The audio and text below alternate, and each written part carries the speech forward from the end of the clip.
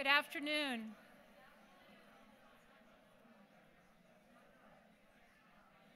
The flowers have arrived, so we can get started now. I'm Marjorie Hassan, Director of the Bowdoin College Library, and I'm delighted to welcome you to today's program celebrating the library's acquisition of the Esta Kramer collection of American cookery. Today's lecture and the opening of the exhibit that will follow recognizes Esta's generous gift, which enabled the acquisition of this extraordinary treasure trove, and her keen eye and imagination, which led her to recognize its potential value to the Bowdoin community. More than simply providing a historical overview of American culinary arts, the collection's 700 volumes serve as a remarkably rich resource for the study of cultural and social history over a 150-year period. In the brief time that the collection has resided in the library's George J. Mitchell Department of Special Collections and Archives, it has attracted the interest of numerous students and faculty and has already become woven into the fabric of the library's mission to support teaching and learning on the Bowdoin campus. It is thanks to Esta that current and future students and faculty will have the opportunity to work with this valuable primary source research material. Esta has been a friend to Bowdoin for many years. She and her late husband, the influential art critic Hilton Kramer, met when both worked for Arts Magazine in New York in the early 1960s. They vacationed in Maine throughout their lives together, eventually retiring to Damariscotta in 2002. Around that same time, Hilton donated his papers to the library's Department of Special Collections. Thus began a relationship with the college, the library, and the Museum of Art, which continues to draw Esta to campus and to our students, faculty, and staff. I've had the opportunity to get to know Esta over the past months and have learned that her wide-ranging interests include art, music, gardening, and cooking. It was her passion for food, cooking, and cookbooks that led her to Don Lindgren and Rabelais books, and eventually to the acquisition of this outstanding collection, which she is pleased to know will reside on the shelves of the Bowdoin Library along with Hilton's papers. Esta, on behalf of the college and the library, please accept my thanks for your generosity and enthusiasm. You had a wonderful idea and you made it happen. Thank you.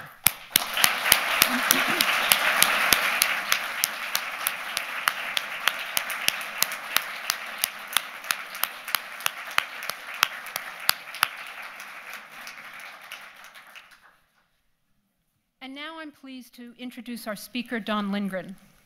Don is an antiquarian bookseller specializing in books on food, drink, and their enjoyment. A graduate of the University of Chicago, he began his bookselling career in 1979, initially specializing in 20th century arts and letters. In 2006 in Portland, Don opened Rabelais, Fine Books on Food and Drink, which several years ago moved to a space in Biddeford's North Dam Mill.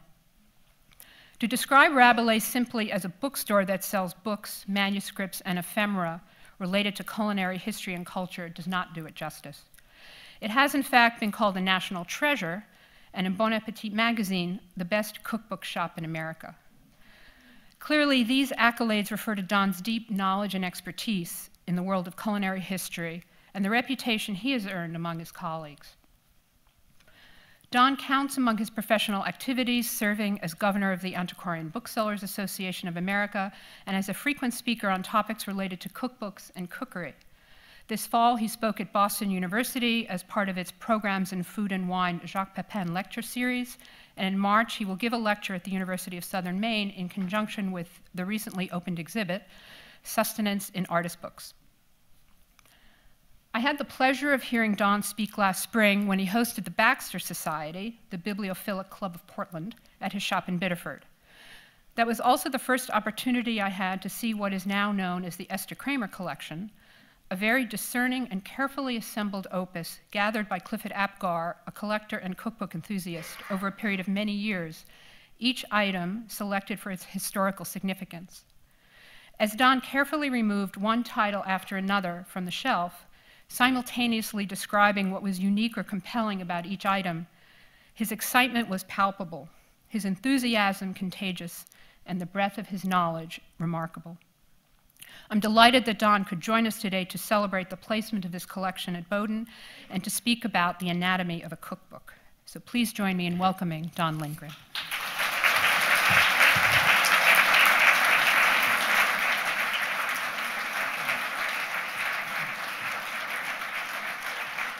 Thank you very much. I'm really thrilled to be here. Thank you to Bowdoin College, to the folks at the library in particular, and of course to Esta Kramer. Without Esta's involvement, this would have been a collection looking for a home, and it found the most marvelous home, and that it's proving to be the most marvelous home because of the way the collection's being used. So what I'd like to do today is to introduce you to some of the different ways we have of thinking about historical cookbooks. They apply to modern cookbooks as well. And the first is to just think about the cookbook as a useful object. I use this in the title, The Useful Object and Its Users, and that's what we're going to be talking about today. Cookbooks are familiar to all of us. We cook with them, some of us, most of us, I hope. We refer to them for inspiration, when we don't know what's for dinner, for clarification, when we don't remember how much, how long, or how hot. We refer to them to remind us of a very fine dinner in a nice restaurant or on a very favorite vacation. We give them as gifts. We give them when a child goes off to school, or a young couple gets married, or a friend buys a first home. And we recall a mother or granddaughter through a battered and food-stained copy of her favorite book, which contains our favorite recipe for a cookie or a cake. These are just a few of the ways that cookbooks are useful to us as the reader or the cook. But beyond this, there are all sorts of other people involved, and the cookbook has different uses for each of these people and tells different stories at various points in the cookbook's life. Since we're here to honor the Bowdoin's acquisition of the Esta Kramer collection, we'll be looking at historical books, mostly from the collection, but I hope you'll see how the historical examples I talk about have contemporary relevance and perhaps within your own cookbook collections. So I say useful object. Why not useful text? This is a single or a pair of shelves from the collection when it was housed at Rabelais for about a year while we took time to research and catalog the collection. You can see that these books are all different shapes and sizes. You can see that there's different types of designs used. If you were to look very closely, you'd start to see that they have very different subject matter. There are general cookbooks. There are household books. There are books that contain recipes beyond household. There are nutritional books, economic books, single subject books on just baking or just on eggs. But this is a single decade. The little white card on the left that sticks out of the shelf tells us that this is the 1860s, this is the 1870s. And in this decade, the physical notion of what we could see on this shelf was enough to tell us a lot about what was going on in America, but also what was going on with cookbooks and how much they had changed over the decades prior to this. So we're going to look at a few examples of things just real quickly. These are two examples of Mary Randolph's Virginia cookbook. Both of these are in the collection, and at least one of them is on exhibit upstairs, or sorry, on the second floor of the library. The one on the left is the original edition, the first edition of 1824, and the one on the left was issued in 1831. They're slightly different physically, but what's really remarkable about them is that in the second version of 1831, the title has now changed to include The Virginia Housewife, or Methodical Cook, Method is the Soul of Management. And this is a super important book. It's for some people who look at early American cookery, this is the most important cookbook. I'm not sure I completely agree, but it's certainly a very, very important book. It's the first regional book published in America. It's the first Southern American cookbook, and for some, it's arguably the first book of American cuisine. And so what do we mean when we talk about American cuisine? Well, we talk about recipes that are explicitly American, not just ingredients that are explicitly American, but recipes. And so you start to see things that really, they have origins elsewhere, but this is the first time that you see them in printed form like gumbo. by the later edition, the one on the right-hand side, where they start to talk about this book as methodical, you're looking at something that had crept into the American vocabulary of cookbooks in the brief 7 years between the two publications.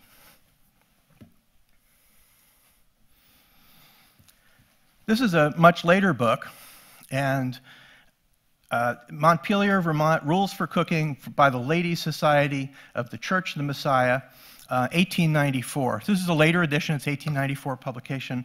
The second edition. The first edition is unknown. There's only one known copy of this book besides the copy that is in the Kramer collection here at Bowdoin, and there are no known copies of the first edition of the book. This is a type of book that we see a lot in the later half of the 19th century, following the Civil War. It's a charitable church or community book. And those three words get used interchangeably a lot, but I would just like to point out that this is a very specific group of people assembling recipes locally, and usually with the purpose of raising money for a church or some charitable activity. Often these came out of the Civil War, where they were trying to raise money for soldiers returning home. After they realized how effective they were at raising money, they started using these as fundraisers for all sorts of purposes, including building a new church, putting on a new addition. They were used to raise money for suffragettes. They were used to raise money for all sorts of social causes.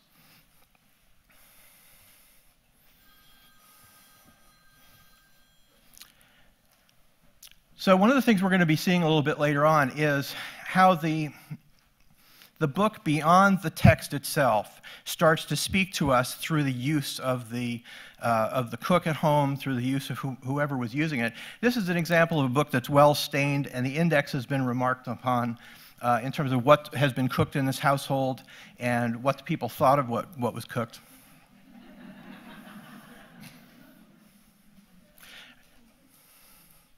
So the first book I want to talk about in particular is a book that is on exhibit at the library right now. And this is probably the single rarest and most sought-after book in the collection, if you were to think about the market out there. And this is the only book we're going to talk about the market with at all. But this is Robert Roberts, The House Servants' Directory, Boston, 1828.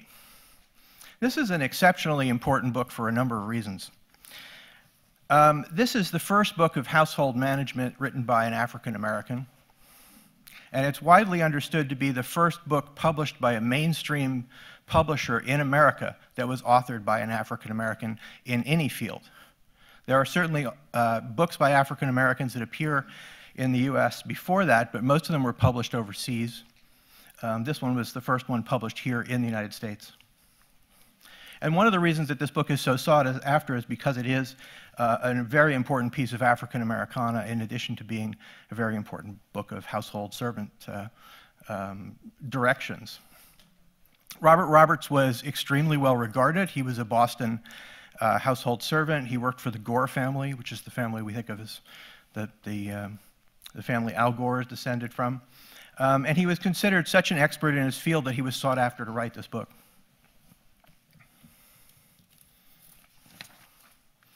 So now we're going to get to the actual anatomy and start talking about some specifics. The first thing you want to think about when you think about a cookbook is the recipe. It's what drives us to the books. It's why most of us buy the books. There's something in the book we would like to cook. So it's sort of the basic unit of any cookbook is the recipe. There are parts of those units, just like there are atoms, neutrons, and protons, and even smaller particles that make up neutrons, protons, and electrons that make up atoms. The basic unit which you have to have a cookbook is recipes. So this is a single manuscript recipe. This is not part of the collection. It's a single sheet. But this illustrates a couple of points really nicely. The first is this word receipt, which is interchangeable with the word recipe. And that's because they all come from the same root, which is recipere or recipio, which is a Latin word which means, depending on how it's inflected, to receive or to take. So it's basically, when you start a receipt, you're saying, take this. And you see the little RX sign in the upper left-hand side. We're familiar with that from pharmacies. But the RX actually stands for receipt, or take. So the recipe starts with take 24 pounds of black cherries, blah, blah, blah. you could say, if you were a pharmacist, take 3 aspirin and call me in the morning, or if you're a doctor prescribing. We're familiar with that. That is it's sort of the foundational unit of the recipe, is this idea of taking these ingredients and gathering them together. So each recipe that we look at, whatever form it is, whether it's an ancient book, a historical book from the 18th century, or a modern cookbook, has usually a name for the recipe, a list of ingredients or a set of ingredients, and then a set of instructions or steps. And this has them all, but the ingredients are integrated into the text. This is a narrative recipe. It's a type of recipe which is how recipes started out. It was only much later that you see recipes that break things out the way we're used to now, where you have the name, a separate list of ingredients, and then a separate list of steps or instructions. And this is the book, also from the collection, which is the first book that does it throughout the entire book, where they break the pieces up and have the instructions of a recipe separate from the ingredients, separate from the title. This is Eliza Leslie's 75 Receipts, originally published in 1828. She is the first person to have done this. This is her second book, and every recipe throughout the book it's separated out like this, and occasionally there's even a little extra sentence, which is something we're very used to in modern books. It says, like, this is delicious on a hot summer day. So this book is looked at as a really great advancement in the history of recipe writing. And so one could look at this and say that this was the moment when the progress occurred in this format of recipes. But the reality is that the book was published a number of times. These are 3 different editions of the book, all which are part of the Kramer collection. The one on the left is the 1828, the one in the middle is 1831, and the one on the right is 1875. And you can see that there are some slight changes in the format. These slight changes reflect the way, different ways of marketing books, different types of binding design that was available in the 1840s that wasn't available in the 1820s. But the real change is that she dropped the recipe format. She went back to the narrative form. And she was the author of about 6 other books, 6 other cookbooks. None of those books use the specific broken out recipe form. In her original book, which did do that, she says specifically that she was trying to make these recipes intelligible to servants and persons of the most moderate capacity, which is more than a mild diss of her intended readers. So you have to wonder exactly what happened between the original and the one from the 1840s and with her later books. And I don't think we have an answer to that. It's just a sort of a clue for an interesting study. But I think that probably the greatest chance is that there's she has decided that her audience has changed. So this is a modern recipe. This is from Fergus Henderson's Beyond Nose to Tail Cooking. It's an English cookbook from the early 2000s. It's widely considered a sort of a masterpiece of a cookbook. But the reason I show this is because I want to show that the recipe here is in that original narrative form. So this idea that there might be development of recipe format or development or progress within recipe format is not necessarily, it doesn't necessarily bear out, and that's because there's a different audience for every recipe. The author has a different intended audience, and the books are marketed at different people, obviously, by the publishers and booksellers. So this recipe is specific for a certain audience that he was trying to reach, and he did a good job of it because this book was just nominated for sort of greatest modern cookbook by a group of 1,000 different chefs worldwide. But I want to talk a little bit more about ingredients within the recipes. You don't have to be able to read this, don't worry about it. This is a little map of ingredients that I had to do as part of a class I took, and I know that there are at least 1 or 2 people in the audience who took this seminar as well. This was Barbara Wheaton's historical cookbook seminar that she gives each year at the Schlesinger Library at Harvard, and for me was a really sort of seminal moment in terms of understanding cookbooks. She asked us each to take a different book and to write down a list of every single ingredient that we found in the book. This was just one day's activity.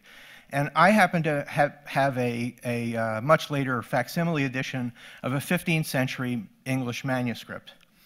So I just sat there going through page by page and wrote out every single ingredient I could find. And then she asked us to sort of group them together by ingredients that belong together. So if you were to look at just right in the very center, you see borage and tansy and hyssop and some other things I can't read. Just to the 4 o'clock to that, it's leeks, beets, peas, and whatnot. Each one of these things these things are grouped together because they come from a different place. So the borage and the tansy come from the herb garden, and the leeks and the beets and the peas come from the sort of general vegetable garden. And if you were to go to the very bottom on the right-hand side, you have eel and tench, which is a kind of carp, and ray and sturgeon, and you have all the seafood. And you could then break that up and talk about what comes from the lake and what comes from the stream and what comes from the sea and what comes from the tidal areas like oysters.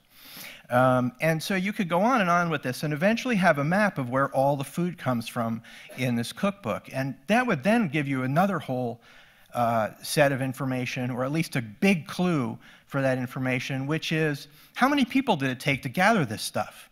Like if you've got people that are getting lobsters and eels and whelks and porpoise and freshwater fish and then all the game from the woods, and they're trapping rabbits, and somebody else is making butter and brawn and oatmeal. So you have all of these activities that go into making the ingredients that are used in this book.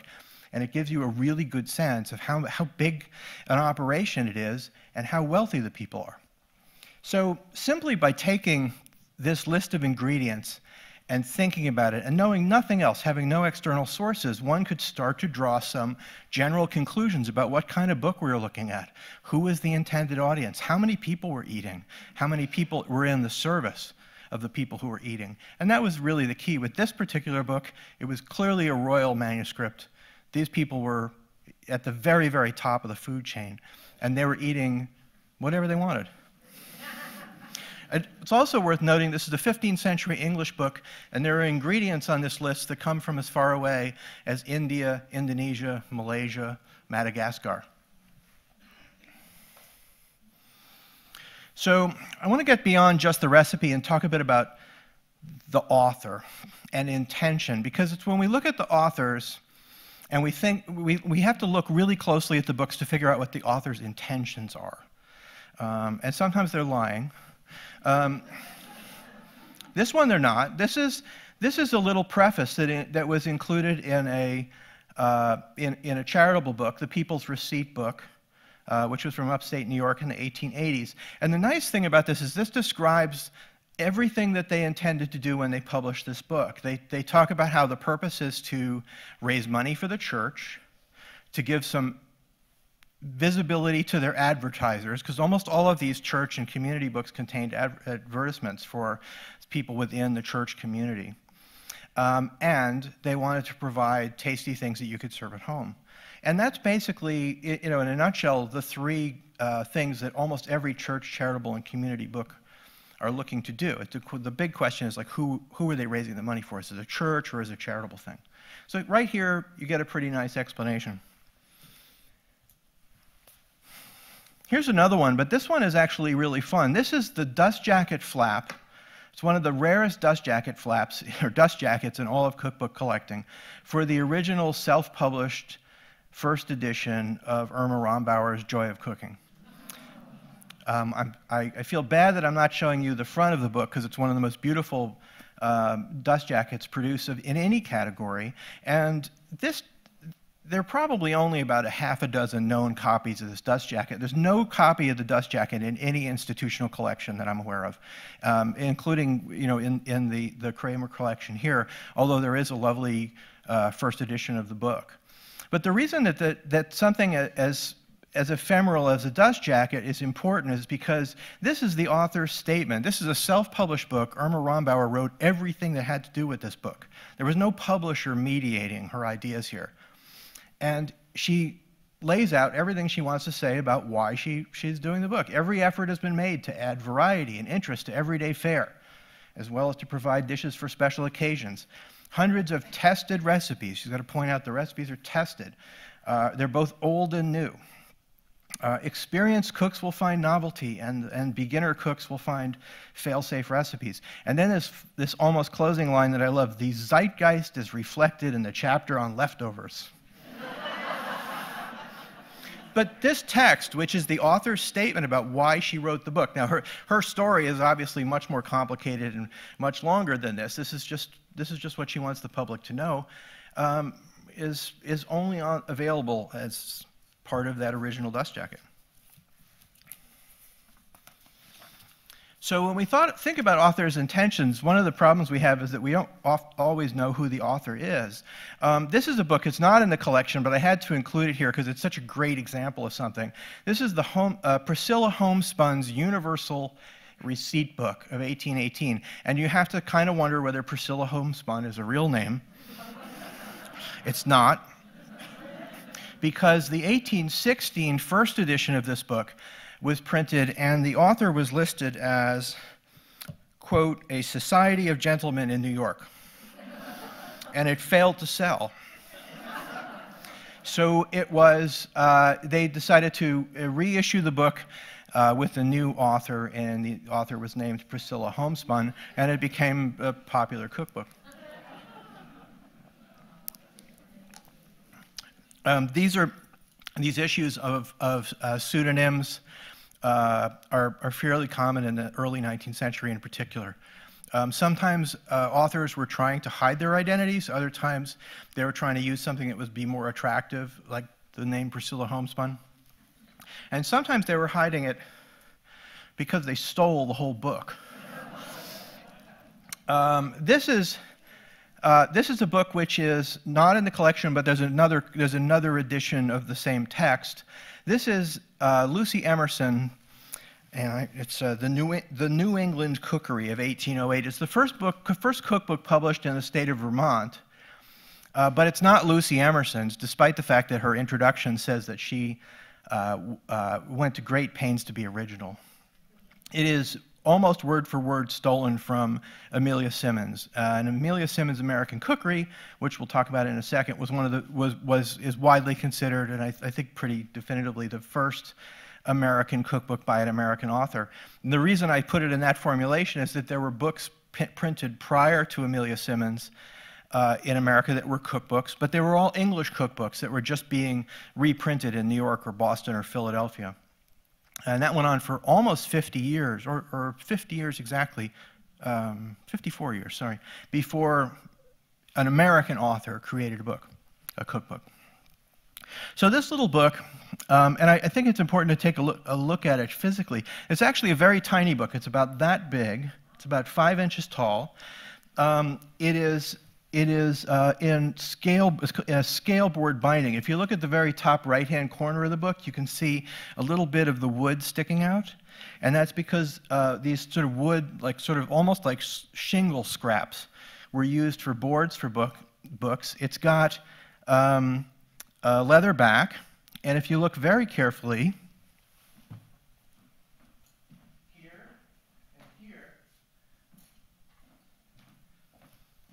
you can see that the book is sewn on tapes. That's how they hold the covers onto the groups of pages. But why I bother pointing those tapes out, they're little leather straps, and you'll notice that they aren't even the same size or shape. That this is entirely a handmade book. These books, all of the editions of Amelia Simmons, including this one, were issued in small cities and towns in New England. There sadly was not a Maine imprint, which is really a shame. But there were 2 New Hampshire imprints. This one was, again, Vermont, and it doesn't have Amelia's name on it. But every part of this book is handmade. And this is very much the case with almost all of the early American cookbooks. This is an actual copy of Amelia Simmons. This is the Walpole, New Hampshire edition of 1812, and you can see the same sort of thing. It's got a decorated paper over scale board. Here the board is much more revealed because the paper's worn away, with a leather spine. And when you think about leather and you look at a leather book, you have to remember that leather was easier to find in a small town in America than cloth. It was much, you always, people were creating leather, or you could create leather, starting in any butcher shop. So you had the raw materials. You didn't have appropriate book cloth. And I talked a little bit about this book being printed in small places, about it being handmade, about it being very small. But it's also very humble in terms of the author's intention, because we talked about the author's intention a minute ago. Amelia Simmons describes herself as an American orphan, and the intended audience for the book being American orphans. Now, there's some discussion of who she means when she says American orphans. Is that sort of a wider term for young American women? Whether or not that's true, what is clear is that the book was intended for people who were learning to become household servants, and they were going to be living for the most part, working for the most part, in fairly humble households. And so they needed these simple recipes because this would be a set of skills that they didn't already have that would help them get a job. The reason that I stuck in a slide that's totally not representative of the Kramer collection here at Bowdoin, purely for comparison purposes. So this is Amelia Simmons, American Cookery, 1812.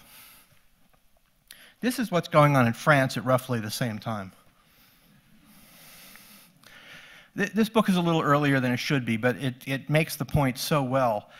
This is Vincent Lachapelle's Cuisinière Moderne. It was one of the grand books of the 18th century, French cookbooks of the 18th century. This particular edition, the third most complete edition, was 5 volumes, filled with these beautiful, elaborate folding plates. This is actually one of the smaller plates. There's an engraving in the same volume that is 9 feet long, which shows the table setting for a royal meal. And you don't have to know anything about what is inside this book, except maybe one of those plates, to know that this is entirely a different type of cookbook than what we just looked at. The person cooking, the person who owned the book, the person who managed the people cooking were all different people in this book. Not the case with the American book we just saw. The number of people dining would be up to 100 people if you were to look at that one very, very large plate. Not to mention that the book itself has this very fine binding. It's not quite a tree calf binding, but it's a decorated binding. The book itself is a very handsome object, not like the book we were just looking at. I'll go back one slide so you can see that. Pretty different. This book, by the way, has these weird lines on it because the owner, who was here in Maine, this book lived in Maine for about 100 years, which is nice, thought it was a really important book, and they wrapped the book in black electrical tape in the 1950s. and a restoration binder here in Maine spent several weeks removing that. So I'm going to keep talking about bindings a little bit. This is a grouping of some of the earliest American cookbooks in the Kramer collection. These are all, everything you're going to see in the next bunch of slides are from the Kramer collection. So these books are all in leather bindings. Most of them are bound, even the books that are in later bindings, they were originally issued in leather bindings. They were all a certain size. Almost all of these books are duodecimos, which is between 4 and 6 inches. There's a more technical definition of what that means that I don't want to get into, but they're small, they're fully leather bound, they're mostly handmade. The one on the very left was bound in America, but it's in an Irish style binding, which is kind of interesting. And that is a book which is in the exhibition.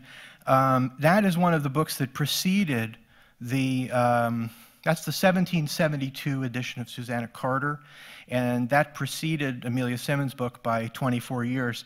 The reason that book is such a wonderful book, even though it's an English cookbook printed in America, is that the two engravings, which are carving instructions, were engraved by Paul Revere. So here's another set of bindings. This is the period just following what we saw. These books tend to be a little bit thinner. They're a little bit more uniform. The word housekeeper is in almost all of the titles of these books, which is interesting. But what they've decided is that they can decorate the cover of the book. But how do you do it? Well, you print a piece of paper and then you wrap it around the cover of the book. So this was a change of marketing style from this and of production. Most of the books in this grouping were produced by larger publishers in bigger cities, whereas the previous ones were not. It was a kind of a mix all over the eastern seaboard. And following that, we have another technological advance in printing and binding, which reflects itself physically in the books. This is the 1830s, 20s and 30s. All of these books have these highly decorated spines, when often they'll put a list of what you find inside the book. It's got soups, fish, meat, vegetables. There's nothing on the front covers of these books or the back covers. All of the decoration, which now can be done, they've had enough technological advance that this is now being done by, it's a sort of quasi-machine, quasi-hand process. So they've made an advance technically, but there's also this marketing thing going on, and it tells you how these books live at the store when you go to buy them. You go to the general store, and they'd be like that on the shelf, so you could see exactly what was inside the books. So you go another 2 decades forward, and things have gotten a lot broader. You have color variation in the bindings. You can see now that there's stamping on the front and the sides of the book. You can see that the stamping and the decoration occurs in gilt or gold, as well as black and other colors. The Diet for the Sick, the third book in from the left, I think the front cover that has is 4-color stamping. And this is very expensive, but it's because as the American middle class starts to grow, they start to give books as gifts, which is something we still do with cookbooks, is we like to give them as gifts. And the nicest thing you can, if you want to make your book more givable as a gift, you make it more attractive. Although I'm not sure I would give Diet for the Sick as a gift. I don't know.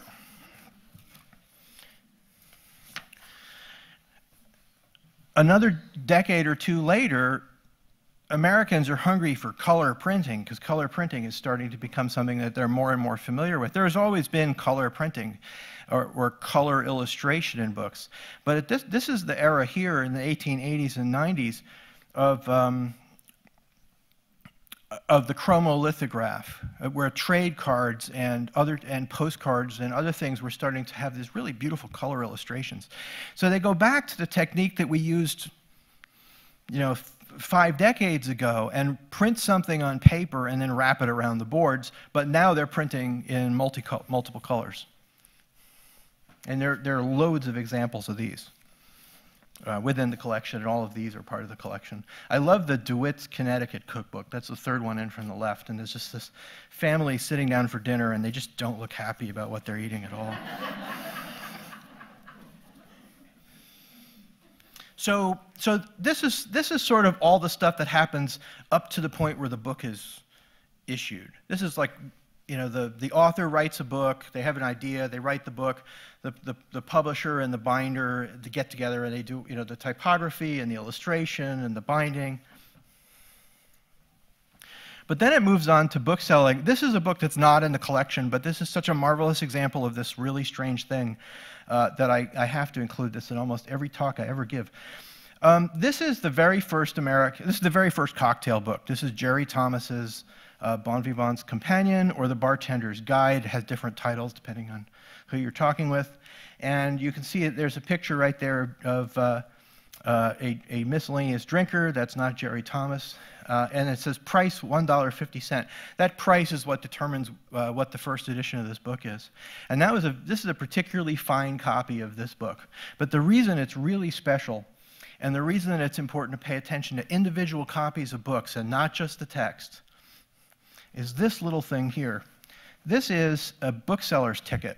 And a bookseller's ticket, you find them in books from all different nations, including American, and they were pretty common right up through the 1950s. And there are some people who still use them. I really love them. And it basically is a little thing that would tell you where this book was sold. And this one was sold in Havana, Cuba.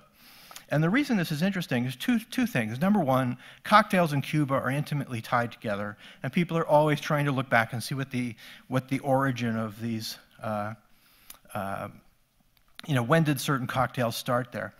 This little bookseller's ticket tells you the name of the bookseller and the street it was on.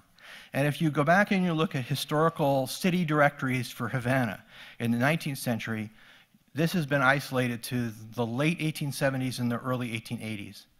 So we know that this copy of an American cocktail book was actually sold in Cuba in the 1870s and 1880s, or somewhere in that time frame. So it actually kind of it pushes the whole idea of cocktails, at least having American-style cocktails, making some sort of foray into Cuba back by about 3 decades. So it's a tiny little ephemeral piece of an otherwise really fabulous book, but this little tiny clue is the part that's really important for understanding at least that one piece of history of cocktails in Cuba. So at this point, the book has entered the world. It's out there being sold by a bookseller. It's not just an idea or a book that comes straight out of the publisher's warehouse. And so at this point, we want to start to look to evidence of use. And this is sort of, to me, the second big story that gets told. The first story was all about what the author and the other people creating the book, what do they leave behind for us to look at and discover when we're trying to look at a cookbook historically. Once the book is out there in the world, there's a whole new set of information and a whole new set of stories that the book tells. And one thing that's really cool is that often the more used and beaten up a book gets, the more story it can tell, which is not something that booksellers traditionally look at. They often want the nicest, happiest, shiniest copy. Not me. This is a side view of a book that's really only about 30 pages long, but it's been full of other things. Almost all of those little folded things inside are actually recipe sheets from a cooperative extension. So somebody was going and taking cooperative extension classes, and they just kept adding it to their little handwritten cookbook. And so I just think that's a great piece of evidence of use. So one of the big examples of evidence of use is repair. And you can look at a book and say, so it was repaired, so what? But this was a book, we'll see another picture of it a little bit later, and this book was in a kitchen of a Philadelphia area confectioner. And the whole thing was covered with something that's kind of like black electrical tape, but it's not. It's a type of tape we see in the late 19th century. It's actually a French confiture manual, but it lived in Pennsylvania for over 100 years, and it got a lot of use. And I don't want to guess that that's flour ground into the cover and whatnot, but you can see that this was a book that had a real life in a professional kitchen. This is another type of repair when the book needs to be basically rebound, and so we see this whole style of thing that's now being called vernacular binding. It's a term I really love, which is basically somebody at home takes the book and gives it a whole new structure. This is a book that was held together with brass brads and over canvas, and then they had these nice ties. These are linen ties that were sewn onto the book, so you could tie it up with a big bow. And this was done after the original boards had fallen off. So this is actually a repair. This is another repair. It's a little hard to see it, but it's a stab sewn binding where somebody's taken a piece of oilcloth, which is a little bit resistant to water and grease, and they've stabbed holes in it with an awl and then sewn through it. It's kind of like a Japanese binding style, but very primitive. This is one that was done in advance. This is a book that belonged to the famous food writer, New England illustrator Samuel Chamberlain, who was one of the founders of Gourmet magazine. And he took all of his books when he bought them, and he covered them in these decorative French papers, and then he put these tiny little handwritten labels on them all. So he did this in advance of his using them.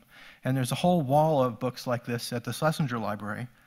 But it's an interesting, it's a very sort of particular affected type of protection. This is another cookbook which has been covered in advance. It was a brand new book when it was covered. It was covered with linen. And the reason I like to show this is the inside. And after folding it and carefully securing it with steel pins, they also taped a piece of linen ribbon to hold the book together. And one of the reasons I think that this kind of stuff is really important when you're looking at cookbooks is that people didn't do this to lots of other types of books. The cookbooks had a particular role that they wanted them to be able to be in the kitchen. They wanted to be able to use them. They knew that they were going to get beaten up, so they're trying to protect them, or they're trying to put them back together after they've been damaged. But you don't see very many vernacular bindings on books in other categories. There are some other categories where you see them. And frankly, this is where you realize cookbooks are closer to auto repair manuals than they are to novels. It doesn't sound very sexy when you talk about cookbooks that way, but I think it's true in terms of how the role they had. And here's one last vernacular binding. This is also brown linen over paper boards, and they've gone back and forth with the thread to sew that thing together. And the last point I want to make about this type of binding is that this is another place in the house where craft is being done. In other words, the cookbook is a useful book that has to do with a type of craft in the household, which is cooking. Here you have another piece of household craft showing up on the books themselves, basic, sewing and uses of fiber. So another thing you find in terms of evidence of use is these sort of navigation systems in cookbooks. Some have printed navigation systems. We're all used to table of contents and indexes, which are really fabulous things to study when you start to look at cookbooks, because it's a really quick way to see what the ingredients are. How far down do they break the ingredients? This one is not far down at all, but someone has added a few extra things into this book. Said, well, we're going to add the breakfast dishes here and savories with the entrees. And not only do we have meats, game, and poultry, but we have curries. So the person has added to the way one navigates the book. You can also find, well, now what everybody does, they put Post-its in their book. And that's the same thing. It's a form of navigation. How do you find your way back to the recipe you wanted?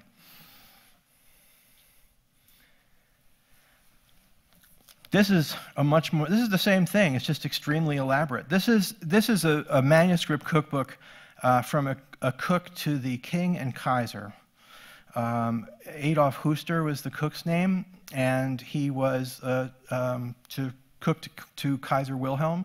And he gave his business to one of his cooks. And when he gave the business, he gave a set of recipes in this huge manuscript cookbook that was entirely handwritten. He paid a secretary to write this thing out. It's 1,400 very lengthy recipes. And it's got something like 73 pages of index that look just like this. So this is page 21 through 23. Every page is just as detailed and just as carefully handwritten.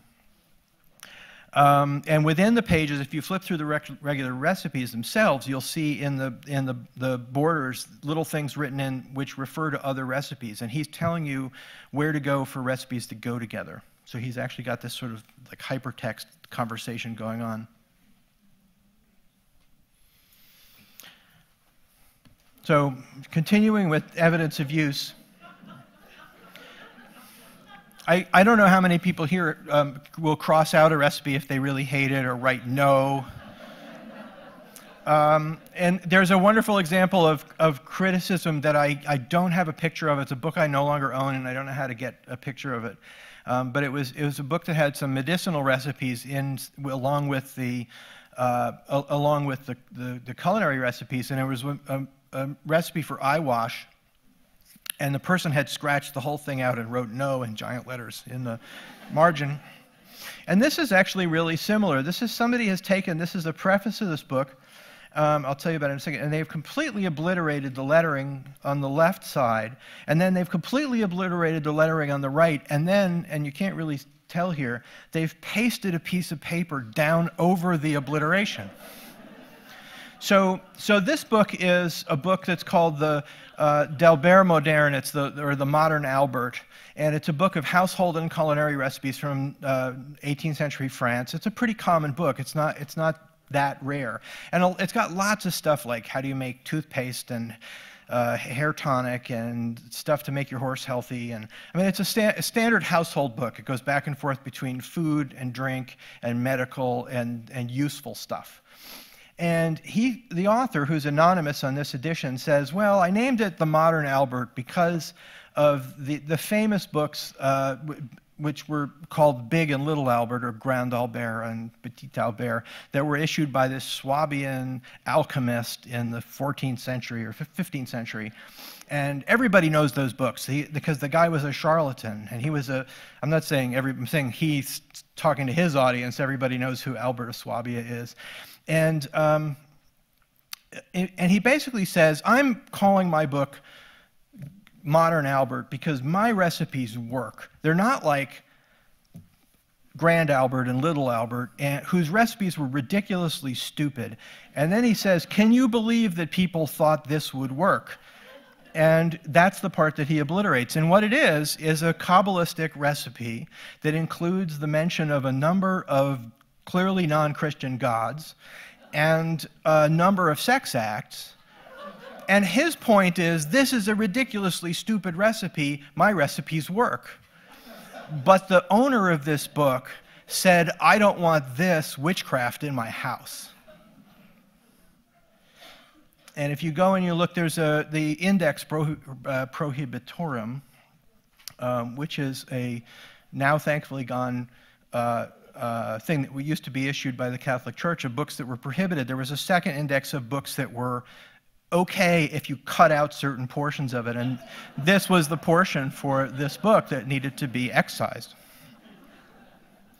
So when you get beyond taking stuff out, you get putting stuff in, and we all do that too. If we have cookbooks, we have things we've printed out from the internet that we stuck into other cookbooks, right?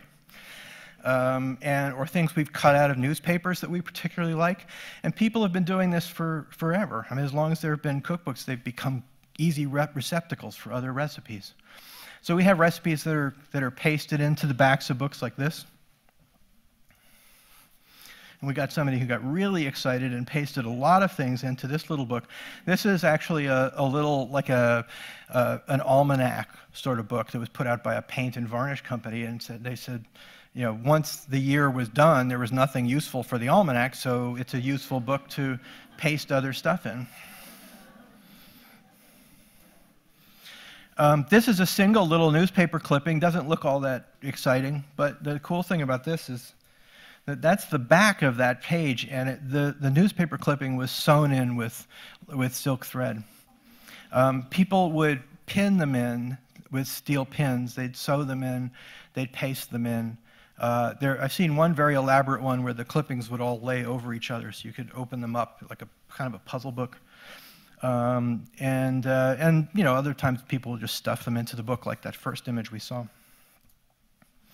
So we're getting sort of towards the general end of this, but I want to talk about ownership and succession, because that's part of what happens with a cookbook after it's gone out into the world. Is it has a series of owners. You know, at the very beginning I mentioned that books are given as gifts, and people they don't only give cookbooks as new books, or new cookbooks as gifts. They often give older ones. This is not a gift, though. This is that French confiseur manual I mentioned to you that lived in Philadelphia. And you could see up on the upper left-hand corner, it says Philadelphia 1826 or 76. I can't read it from here. And the guy's name was Eugene Dietrich, and we've actually tracked him down thanks to Google Scholar, and we know a little bit about his pastry shop in Philadelphia, and he was using this French manual there. And that's also another bookseller's ticket, by the way, on the bottom. This book was originally sold in Geneva? Well, a French-speaking country. That's all I can read from here. This is another example of ownership and succession. This is Lettice Arnold, or we think of it as Letitia as the name, but if we think lettuce is odd, or Letty Arnold, her book given by the lady, again, Letitia G. So it was two Letitias. Arnold, it was given by Lady G to Lady Arnold, and dated 1638. This was a very large, late Elizabethan manuscript cookbook, which we sold a couple of years ago. And the interesting thing about it is that it gives the whole succession of who owned the book in the book itself. And it starts out as a gift book. But even here, this isn't the beginning of the book. This is the first time it's given. So Lady Lettice G gives this as a gift to Lettice Arnold, probably on the occasion of her marriage. But Lady G is not giving her book. She's having it copied and then given. So the recipes themselves really reflect like a generation or two generations older than the creation of this book. Facing that page is this page, which mentions two different houses. So these are the two houses that this book lived at, and a number of owners. And it was very common that people would like write their name multiple times because it just felt good. And Anne Colt was one of the later owners. This book lived in the second house, which was the Munderfield house, which was in Wales. This is the oldest known cookbook from Wales, although it's in English because it's an aristocratic book. And it lived at Munderfield House until after World War I. And the interesting thing about it is that during World War I, the owner at that time recorded the recipes of the village folk that were used as remedies during the war. So the folks who owned this still saw it as a useful, living book. It was not just some family artifact that had to be kept, but something that still was this container of information that could be added to. And I think it's pretty amazing that a book could start in the 1630s and still be added to in 1914, 15, 16. So, I'm just going to close up with a couple thoughts. I'm sorry that I'm in this photo because you've seen enough of me already, but this is the only really good photograph I have of the collection in one location when it was on the wall behind my desk. So everything you see above the ledge, including the books on their side, were part of this collection. And it was in chronological order. So the third story I just want to tell about, the first story was the author. The second story was the user after the books entered the world. And the third one, briefly, is just of the collector. If a book is fortunate enough to make it through a long life and end up in the hands of a collector, there are things that get discovered and stories that are revealed that one otherwise might not be seen. And I have had the pleasure of handling a lot of these individual titles over the years, but I'd certainly never had this many of them all at once in one place. And we put them in chronological order on the wall. And if you look sort of over my left shoulder, you can see at shoulder height on the far left, you see all these little white tabs on that shelf? Each one of those white tabs was a decade. So you can start to see that it starts in the 1770s, and there's like one book. And then the 1780s, there's one book. And then there's 1800, there's two books. And then it gets to 1820, and there are 15 books. And then there are 40. And it goes on like that.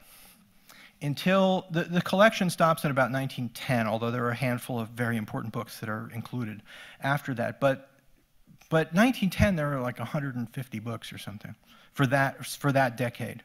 And I'm sure that there are hundreds of more beyond that. And so you get this idea that the cookbooks have, the pace of the publishing of cookbooks just expands and expands and expands, and it's still expanding now. It's ridiculous how many cookbooks are published each year. So you get this, you get that. The second thing you can start to see when you look at this wall is how the books start out tiny, and then they get very sort of consistent. They're all like roughly the same size and roughly the same thickness. And if you were to look really closely, you'd see that the titles basically all reflect books that are like an omnibus, one-size-fits-all book. Like, this is the one book you need. It's got fish and meats and soups and cakes. This is it. But as you go further, you start to see all this variation in sizes. And if you were to be able to look at the titles, you'd start to see the variations in the topics of the book. So you'd see single subject books, books that are just about cake or bread or eggs. You'd see appliance books that were just about the chafing dish. You know, the 1890s is this explosion of chafing dish books, which is represented in the collection in the library. You see there's a whole little section of them.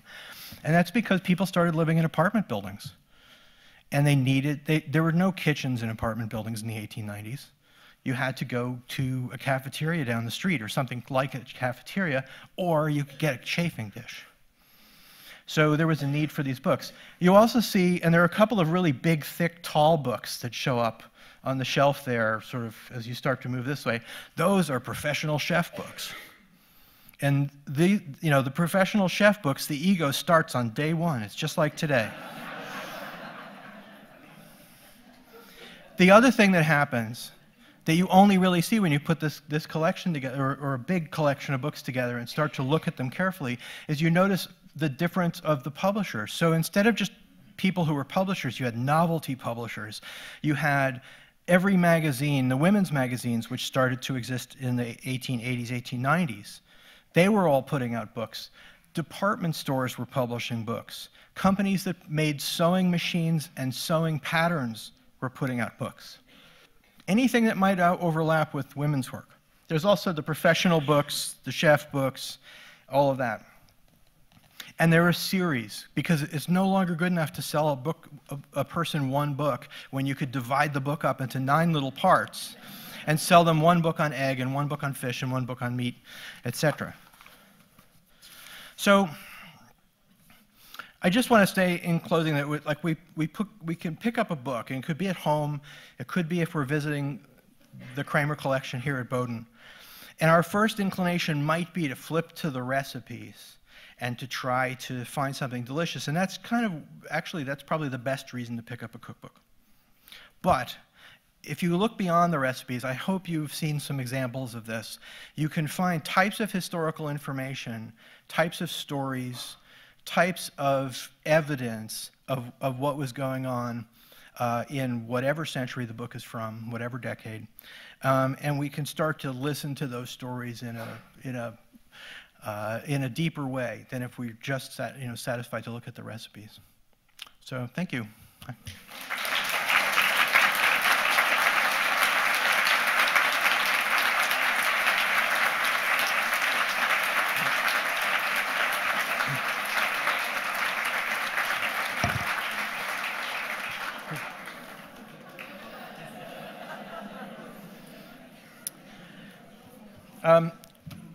And we're all set up to take 2 questions. You think that's good? Okay. I'm sorry it's going to be short on the questions because I talk too much. Anybody? There's one up there.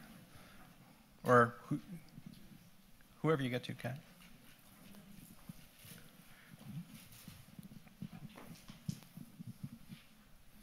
Hi, Don. It's Barton Seaver. Yeah, hi, Barton. Nice seeing you. Good to and see you. Thank you to Bowdoin, to Kramers, and to you for bringing this to our community. This is excellent.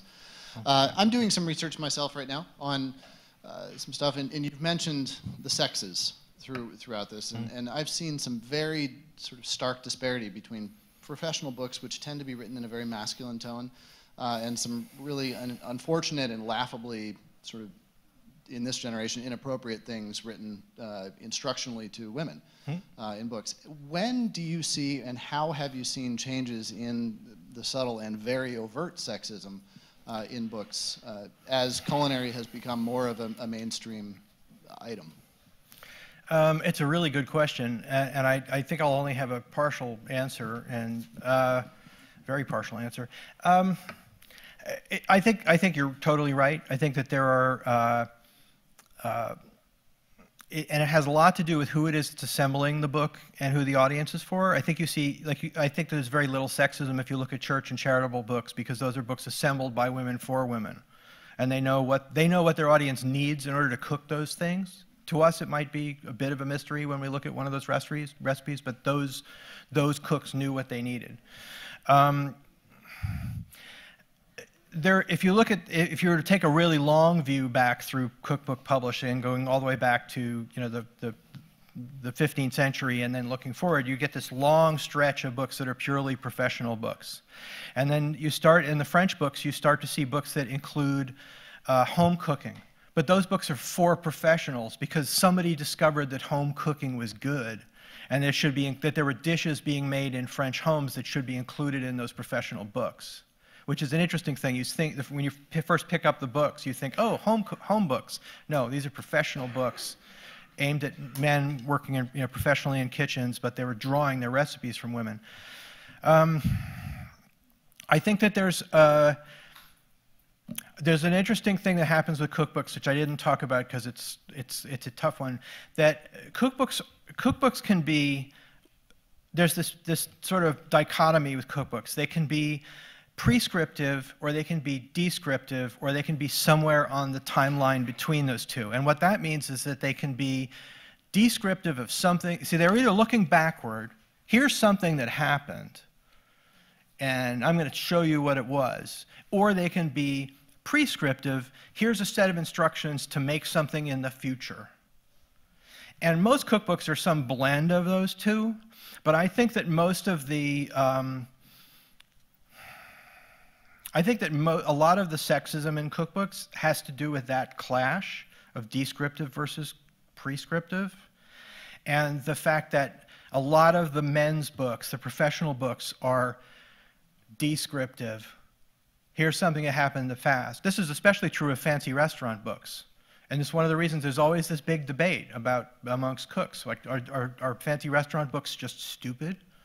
I mean, you see that all the time on the internet. People are dissing restaurant books, but the purpose of those books is often entirely different from the purpose of, say, on the opposite side of the scale, Easy Cooking 1, 2, 3.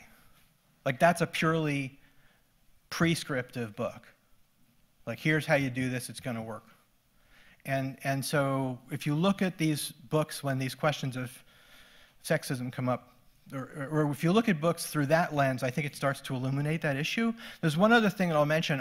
Because I think that the sexism in cookbooks issue is huge and really interesting, and I don't think there's been enough work done on it, because frankly, I think cookbooks are still like a wide open field, but in terms of historical research.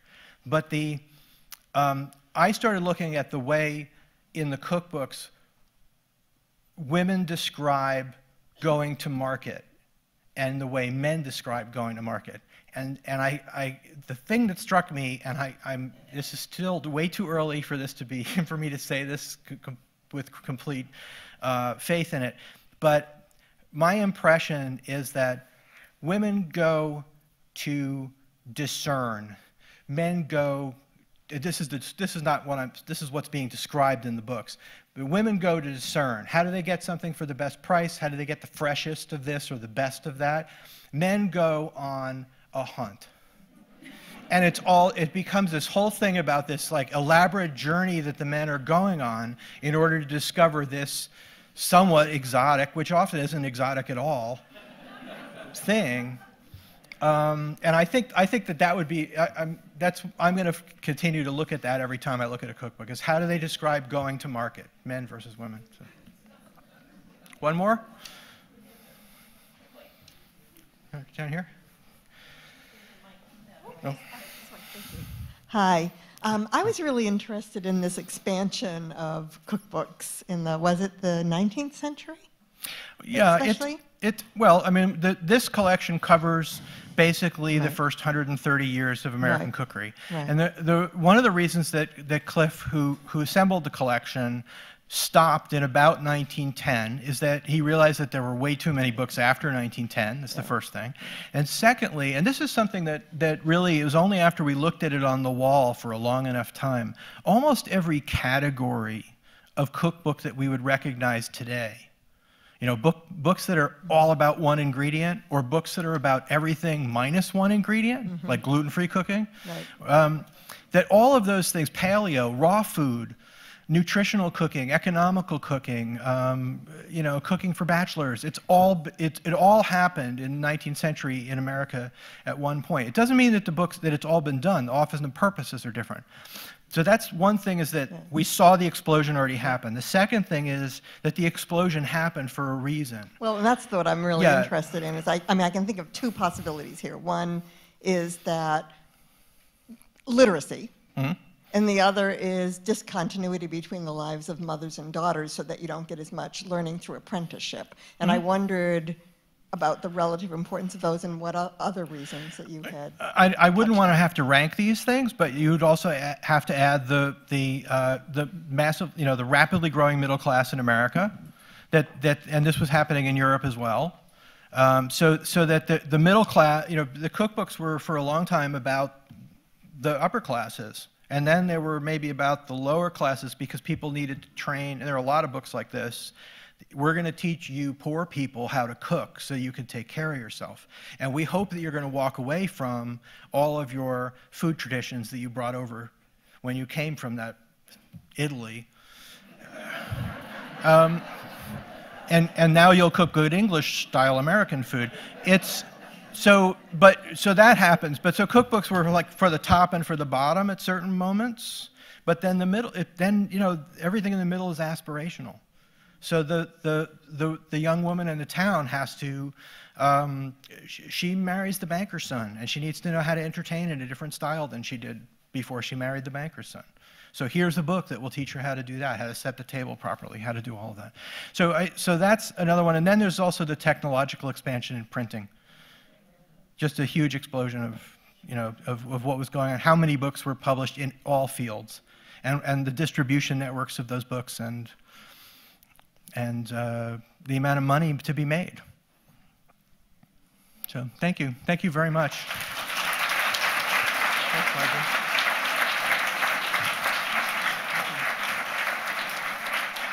My thanks to Don for his wonderful talk. Please join us over in the exhibition gallery on the second floor of Hawthorne-Longfellow Library, where you'll have a chance to sample some of the recipes from several of the cookbooks prepared by Bowdoin Dining. So thank you very much.